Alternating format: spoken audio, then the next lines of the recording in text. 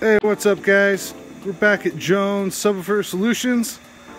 Got another amp dyno for you today. It is something you've probably seen, the BP-SLAYER-5k from Bully Performance. This is from their Slayer MD lineup.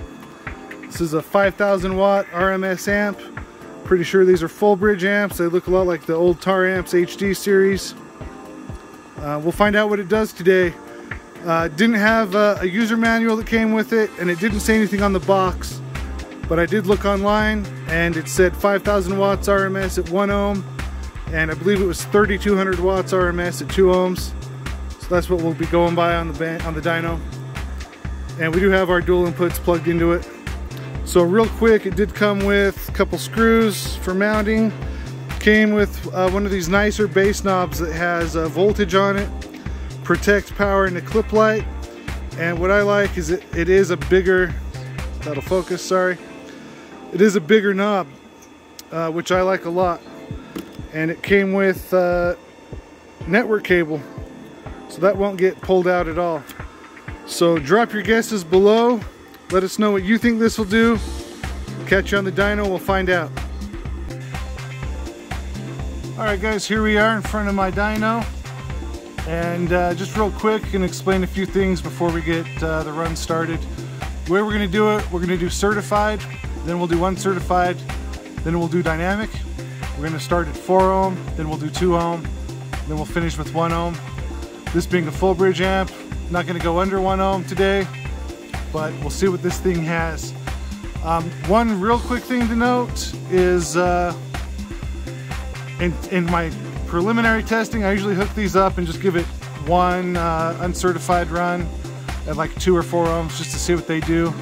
I don't think it clipped on the 2 ohm run, but we'll see. We'll see what it does.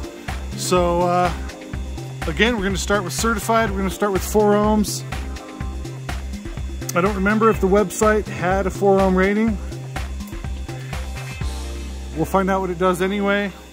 We're at 14.97 volts. Here we go, the Bully 5000 at 4 ohms.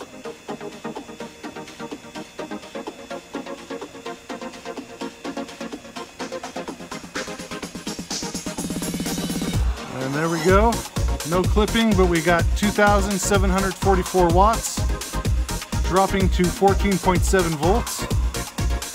Kind of shouting today because of the fans on this thing. Sorry if it's a little loud, but we're gonna get right into it. We're gonna go to 2 ohms.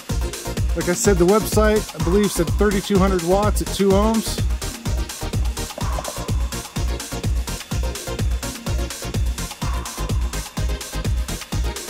We're at 14.93 volts. Let's see what it does.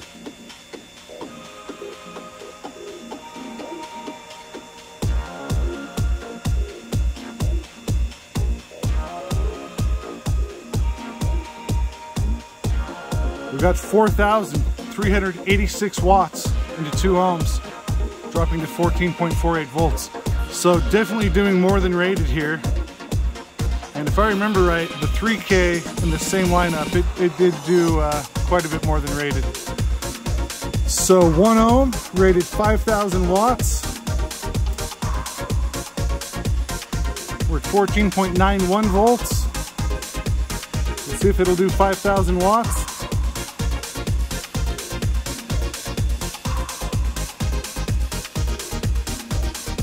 Yes, it will. We got 5,810 watts, dropping to 14.24 volts. So that is meeting rated performance and more. We'll go into uncertified.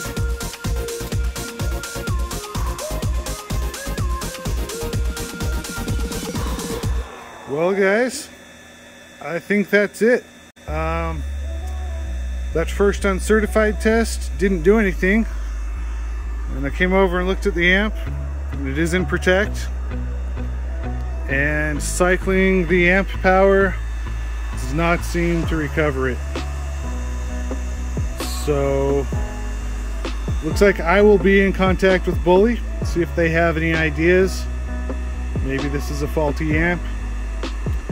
But I will post the results we got, and I'll catch you back on the bench for a quick summary, and we'll go from there.